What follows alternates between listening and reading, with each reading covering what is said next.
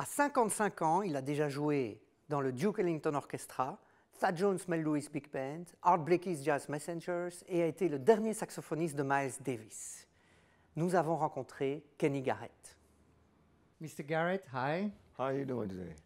Very nice, thank you. How are you doing? I'm actually pretty good. Yeah, not too tired? Not too tired. Play every day, almost? It's a blessing. It's a blessing. We get a chance to travel the world, to meet beautiful people, play beautiful music, and hopefully touch some people. We had a concert last night, and we were playing, and it was a small little place, but it was very intimate, and I think people could feel the music, you know. Sometimes, you know, with the intimacy, you can feel the music. It's a little closer. You know. Mm-hmm. So let me show you this. I bought this in the 90s.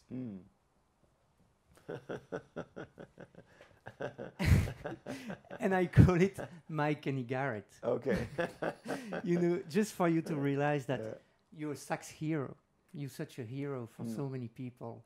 And I'm sure I'm not the only one who did this, you know. I was in my 20s. That's a good one, but see, the one that I had was from Japan, and it had this little ball on it.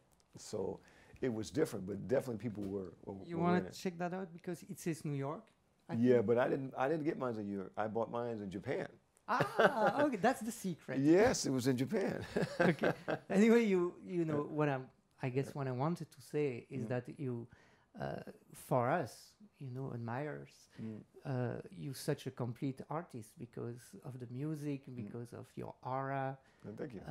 The look too. It's such a pleasure to have you, and I am surprised because you went, I think, out of the high school at 18.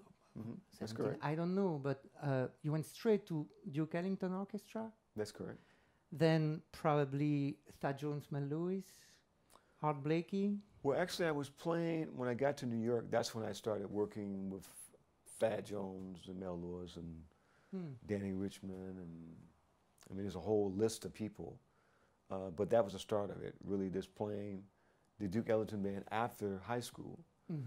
The story is there was a second alto player, and he disappeared somehow. I guess he decided to go home, which was good for me. And they were looking for someone to sub.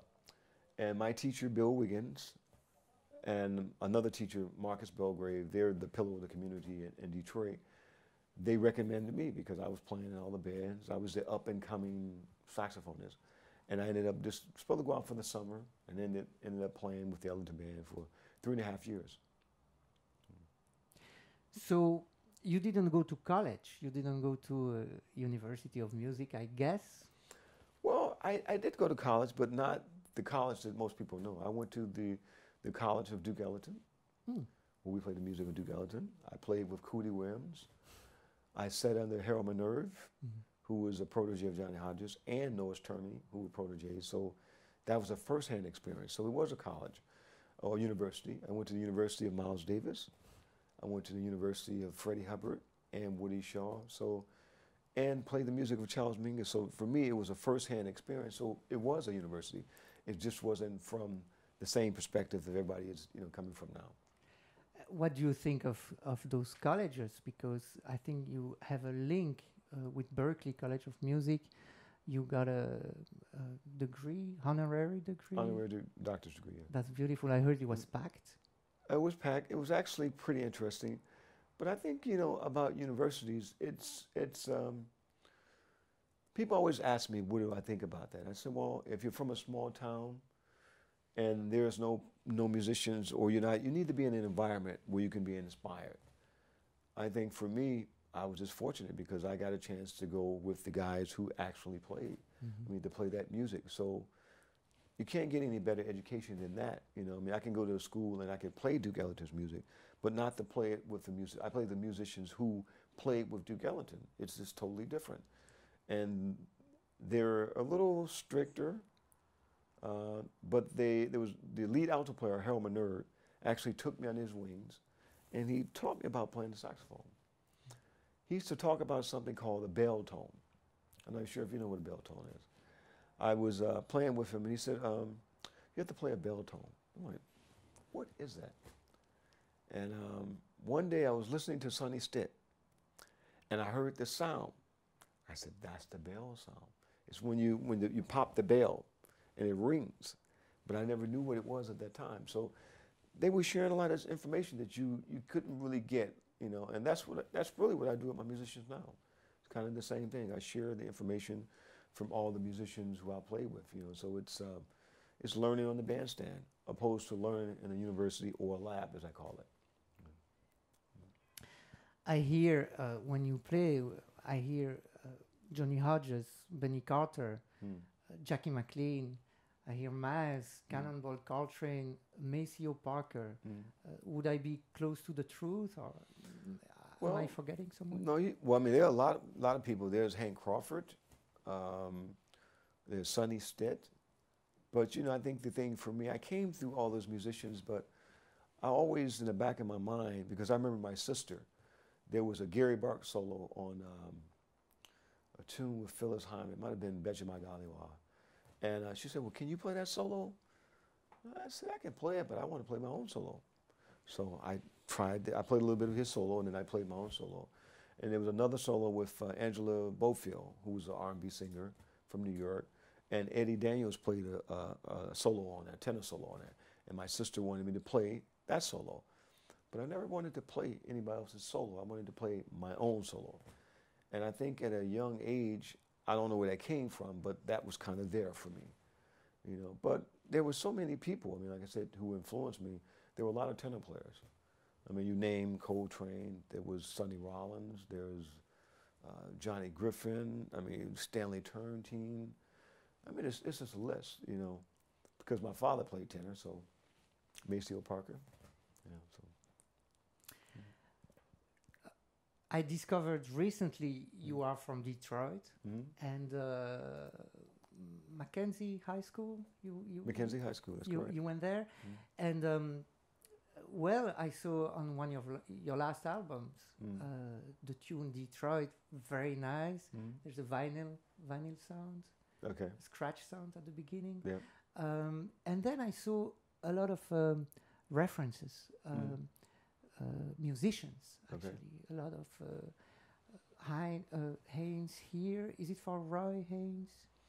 Yeah, that's from Seeds from the Underground, but that was for Roy Haynes. That was actually right after I performed with the 5-piece band and then the Freedom Band. Both of those bands were with Chick. So that experience offered a lot of different approaches to music.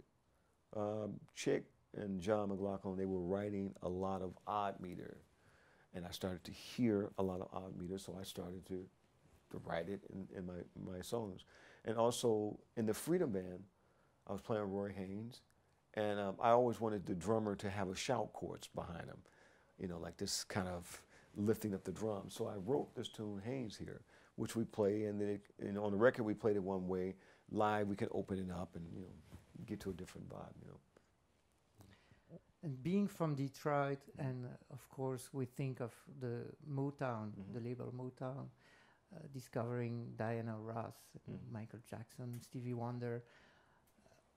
Did that influence you somehow? Would you hang out with those musicians playing on those records? Well, I didn't hang out with the musicians. I was a little too young for that. But I did meet James Jamerson Jr., my first year into Mackenzie High School, but he was leaving the next semester. But I think it definitely influenced me because that's what I heard at home. I heard the Motown song from my mom. My father was playing Stanley Turrentine, Joe Henderson. Those were his men. So I would listen to all the CDs, David Fathead Newman, those kind of people. So I heard all his music. I just heard everything. And then also in Detroit, there was like the avant-garde period. There was groups around. It was every kind of music you can really want to play was there. And I think that's what was good for me. But I think another thing is that these musicians saw something in me and they took me under their wings and allowed me to play and to grow and to teach me. I heard something else, very different, is that you like these. This is for you, of course. Oh, thank you. You're welcome. Oh, watch out. Y'all got me. Do you know? Do you know? Thank you. These Oh, different kind. You I know don't know that one. what's nice in Belgium is that you have the Dutch writing, Okay. then the French, and very often English too. So Okay. everybody understands fruit mix. Do you know it? Okay, merci beaucoup. You're very welcome. I'm going to have to go see my dentist when I get back. Thank you. Thank I you. want to thank you for your Thank, time. thank you. Thank you. Thank you. Thank you. Oh, that's funny. I got you. You got me.